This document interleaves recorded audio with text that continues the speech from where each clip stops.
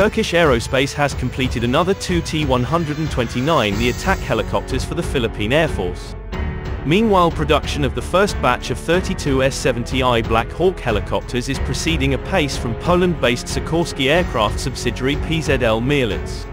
Significantly, the Philippine Air Force is considering purchasing additional parts of the T129 as it has requested government funding for 6 more units and negotiations with Turkey and commencement. However, any further contract sightings will depend on budget. In May, the Philippine Air Force declared that its first brace of T129Bs was fully mission capable in the 15th strike wave. They arrived in the Philippines on the 9th of March.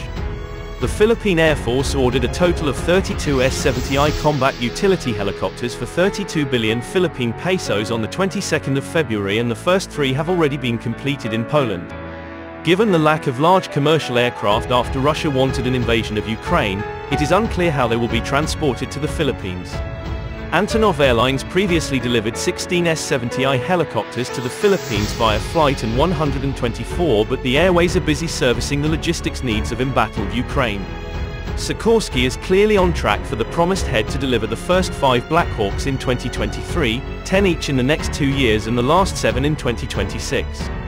As for Manila, is 12.7 billion Philippine pesos contract for 16 Mi-171 helicopters signed in November 2021 Manila to proceed with the deal. However, the new government is adamant that it is cancelled and it refused to accept a free Mi-17 offered by Russia as part of the deal.